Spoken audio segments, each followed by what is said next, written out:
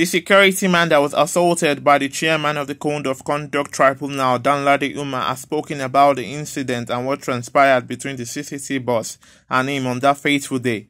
It was recalled that Umar had trended for the wrong reasons after a video showed him physically assaulting a security man at a popular plaza in Abuja on Monday.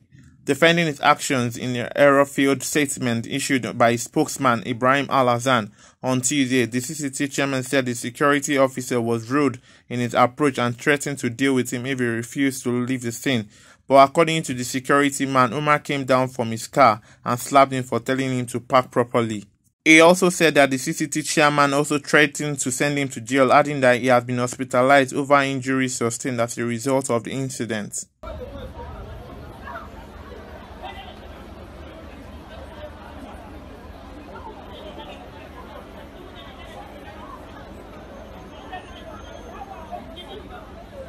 Oh God, you have lost the case. Your power will not save you.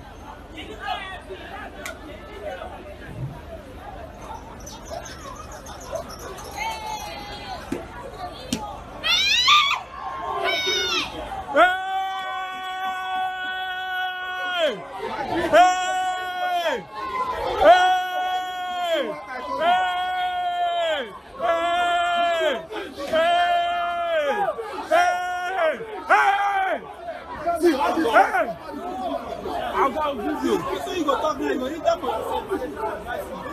I'll video this one with plenty.